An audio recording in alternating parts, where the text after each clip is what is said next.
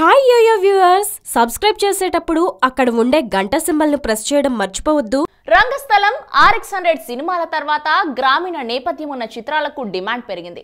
Nativity సినిమాలకు craze పెరగడంతో దర్శకుడు రామ్ గోపాల్ వర్మ దృష్టి వాటిపై పడింది. RGV స్కూల్ నుంచి సిద్ధార్థ అనే యువ దర్శకుడు తెలుగు సినిమా పరిశ్రమకు పరిచయం అవుతూ రూపొందించిన చిత్రం భైరవ గీత రిలీజ్ కు ముందు టీజర్లకు, ట్రైలర్లకు, ఆడియోకు మంచి స్పందన లభించింది. ఈ నేపథ్యంలో భైరవ గీత ఈ రోజు ప్రపంచవ్యాప్తంగా ప్రేక్షకుల ముందుకు వచ్చేసింది. ఈ సినిమా వర్మ అభిమానులను సంతృప్తి పరిచిందా? యువ దర్శకుడి పనితీరు ప్రేక్షకులను మెప్పించిందా? హీరోయిన్లుగా నటించిన ధనుంజయ్, ఈరా ఆకట్టుకున్నారా అనే విషయాలు ఇప్పుడు మనం ఈ రివ్యూలో చూద్దాం. కథా కథనం విశ్లేషణ. Hot hitting village back drop లో థియేటర్స్ లోకి వచ్చిన భైరవ గీత వివిధ వాయిదాల తర్వాత ఎన్నో అంచనాల మధ్య రిలీజ్ అయింది. వర్మ కథలలో పెద్ద కొత్తదనం ఏమీ లేకున్నా సినిమా నడిచే తీరు, ప్రెజెంటేషన్ లోనే ప్రాముఖ్యత ఉంటుంది.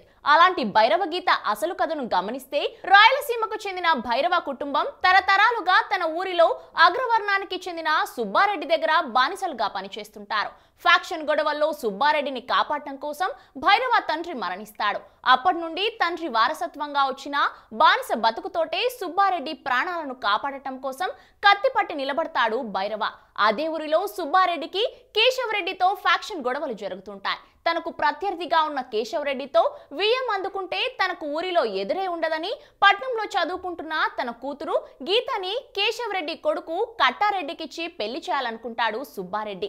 ఈ పెళ్లి గీతకు ఇష్టం లేకపోయినా బలవంతంగా కట్టారెడ్డితో నిశ్చితార్థం జరిపిస్తారు సుబ్బారెడ్డి.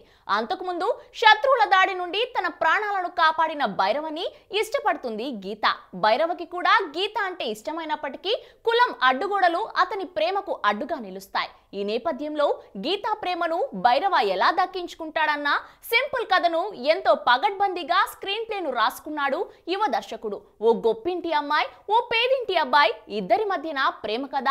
ఫ్యాక్షన్ నేపథ్యం ఉన్న పెద్దోళ్ళు వారి ప్రేమకు అడ్డు చెప్పడం, పేదింటి అబ్బాయి కుటుంబాన్ని నాశనం చేయడం, ఇలాంటి ఫ్యాక్షన్ ప్రేమ కథలు తెలుగులో ఇప్పటికే చాలా వచ్చాయి. అయితే శిష్యుడు సిద్ధార్థ్ మళ్ళీ ఇదే తరహా ప్రేమ కథను కొత్త రకం ట్రీట్మెంట్ ఇచ్చారు. హీరోయిన్ల మధ్య రొమాన్స్, లిప్ లాక్లు ఉన్నప్పటికీ అవి కూడా కథలో భాగంగానే చూపించారు.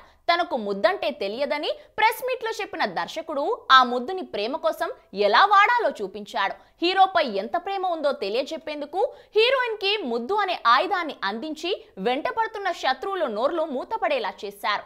ఈ సీన్లలో దర్శకుడు సెన్సిబిలిటీ ఏంటో అర్థం చేసుకోవచ్చు. టెక్నికల్ పరంగా ఈ సినిమాకు రవిశంకర్ మంచి సంగీతాన్ని అందించారు.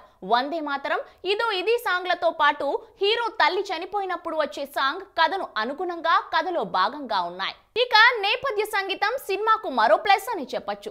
చేజింగ్, యాక్షన్, ఎమోషన్స్, పోరాట సన్నివేశాల్లో సందర్భానుసారంగా అదిరిపోయే మ్యూజిక్ అందించారు. ఇక చివరగా కథను ఎక్కడా సాగదీయకుండా 2 గంటల 9 నిమిషాల నిడివితో చక్కగా ఎడిట్ చేశారు. నిర్మాతలు అభిషేక్ నామా, భాస్కర్ రాశి నిర్మాణ విలువలు సినిమాకు తగ్గట్టుగానే ఉన్నాయి. ఓవరాల్ గా భైరవ గీత రొటీన్ స్టోరీ అన్న ముద్రను పక్కన పెట్టేస్తే ఓ కొత్త దర్శకుడు, కొత్త నటీనటులతో చేసిన కొత్త ప్రయోగం మెజారిటీ ఆడియన్స్ కి ఆమోదయోగ్యంగానే ఉంటుంది. ఇక ఈ సినిమాకు మా యోయో టీవీ ఇస్తున్న రేటింగ్ 3.5 out of 5. చూసారు కదండి, ఇది భైరవ గీత మూవీ రివ్యూ. మరో వారం మరో మూవీ రివ్యూతో మీ ముందుంటాను. Until then, you guys take care, keep smiling, keep watching YOYO TV. This is Shravanti signing off. Bye bye. Hello, మిమ్మల్నే. YOYO TV యాప్ డౌన్లోడ్ చేసుకున్నారా? ఇంకా లేదా? మీ యాప్ స్టోర్ కి వెళ్ళి వెంటనే డౌన్లోడ్ చేసుకోండి.